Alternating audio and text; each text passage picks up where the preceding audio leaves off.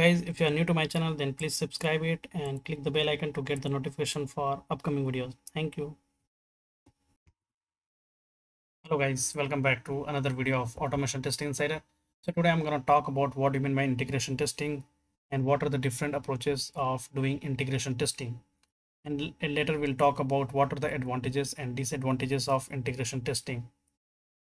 And if you talk about like who is performing this integration testing, so it depends on companies' practices and preferences. So in most of the cases, it is done by testers itself, but in some companies, it is done by developer as well. Now let's move to the next slide and talk about what do you mean by integration testing. What is integration testing?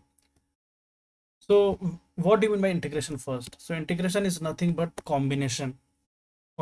So when we test two or more modules together, then that is called integration testing. So let's say we have module A and module B.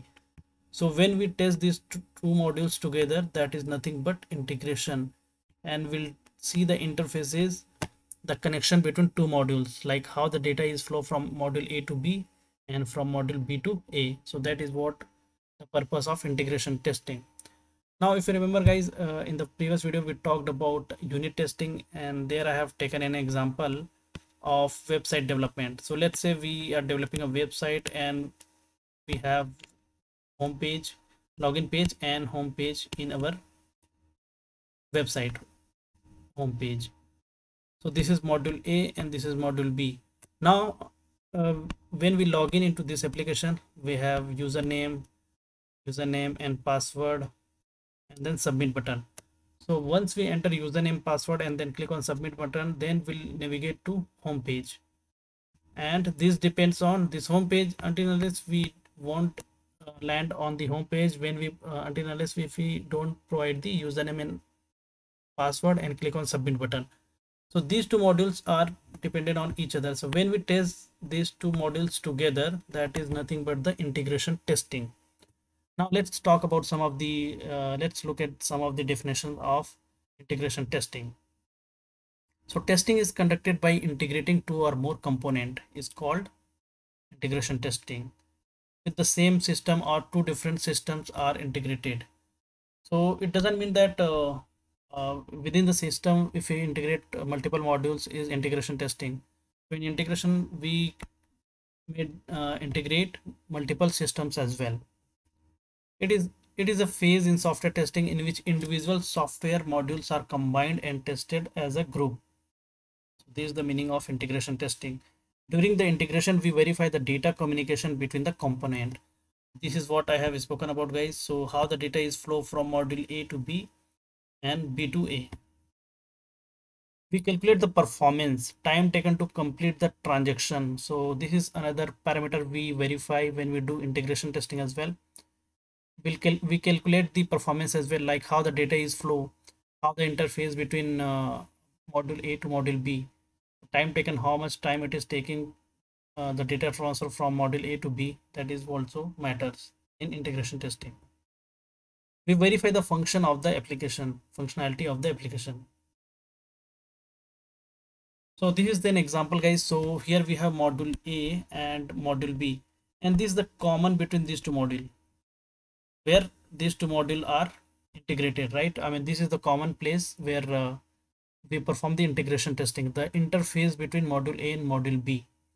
So in case of login page and home page, so when we provide username, password and click on submit button, then the next thing will land on home page.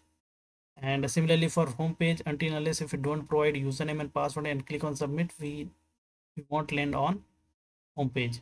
So that is the integration between home page and login page and home page. Now let's talk about what are the different approaches we have to perform in integration testing. So we have big bang integration approach, and we have incremental approach, where again we can divide three types, like top down integration, bottom up integration and mixed or sandwich integration. So what do you mean by big bang integration? So big bang integration, when we combine all the modules together and test, that is nothing but the big bang approach, when we combine all the modules together and perform the testing. So this is big bang approach. What do you mean by incremental approach? So when we combine one module to another module and perform testing over here, and then combine to another module and perform testing here, combine another module and combine testing. So this is incrementally we are adding one module at a time. So that is incremental approach. Again, incremental approach is three types, right? We have top down integration, bottom up integration, and mixed or sandwich. So top down, bottom up, and then mixed integration or sandwich integration. We'll discuss about them in detail in coming slides. So what is big bang integration approach? So testing is conducted on multiple components together. All the units are tested together as one single combined unit. So this is what I have spoken about in the last slide. This form of integration testing works well for smaller systems. So there are some limitations in big bang approach, guys. We'll discuss in next slide.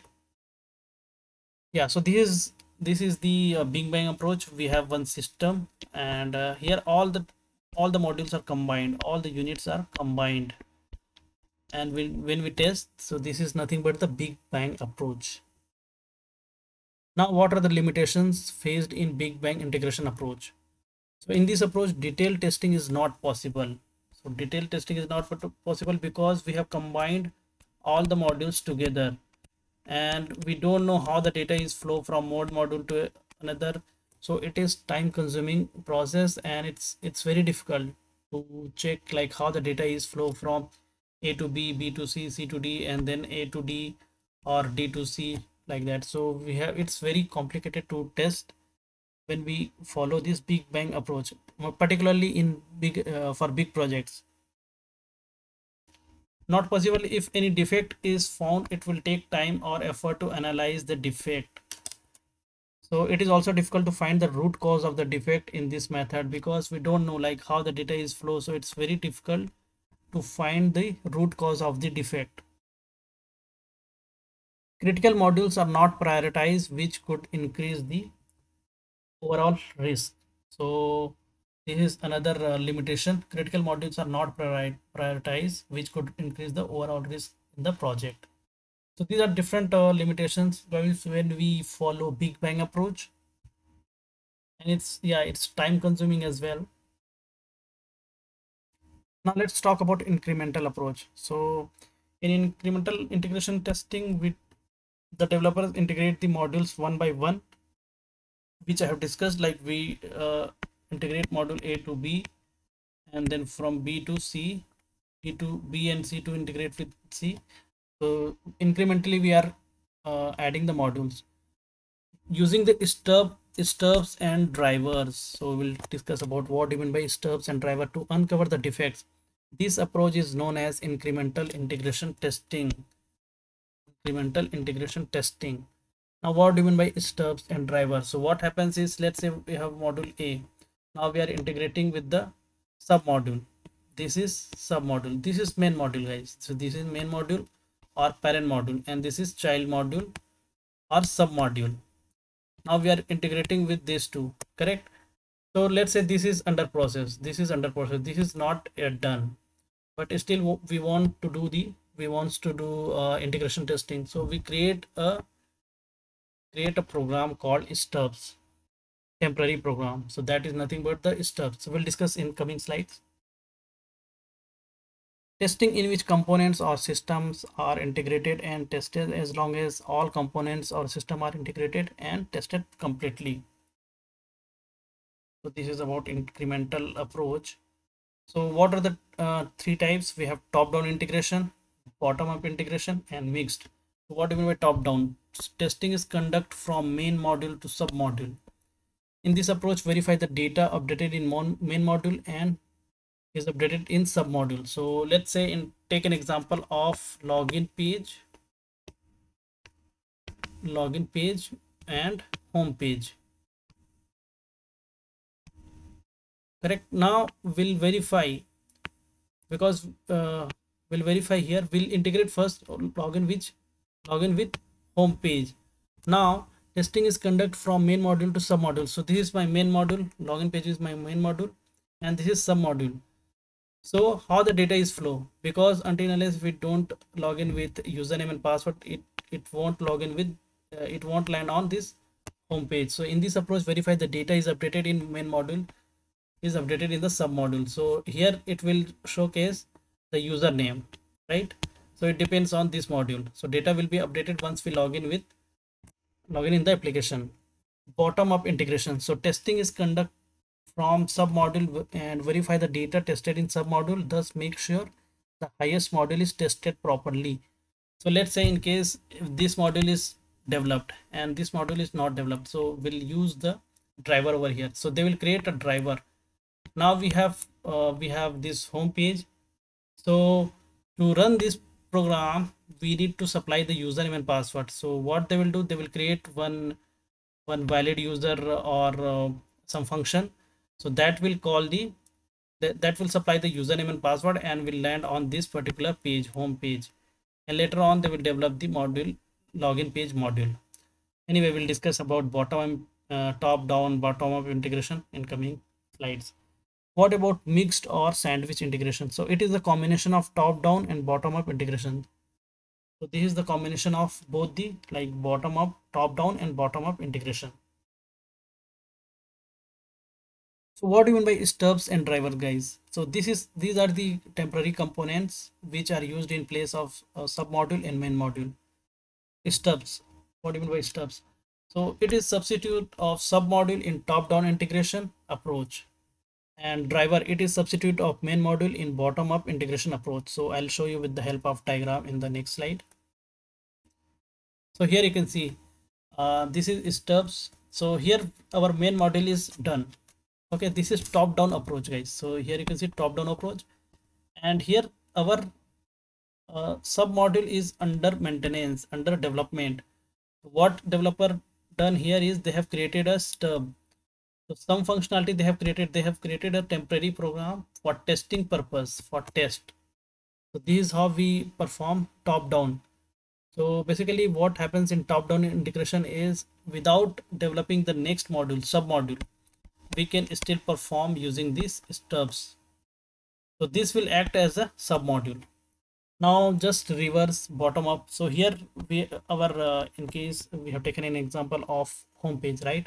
So this is take an example. This is our home page. So home page is already done over here, but our main module which is login screen is not yet done.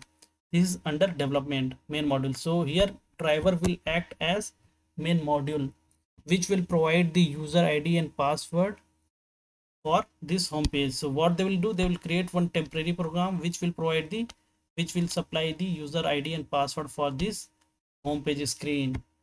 So this is for test, right? This is driver, right? So this is bottom up approach, guys.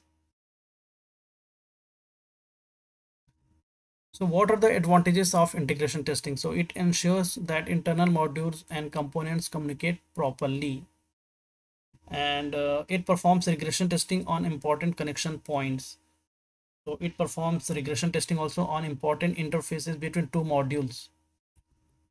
It also helps to detect the issues related to the interface between the modules. Integration testing helps to simulate the interaction between various modules. So basically integration testing talks about the interaction between the two modules.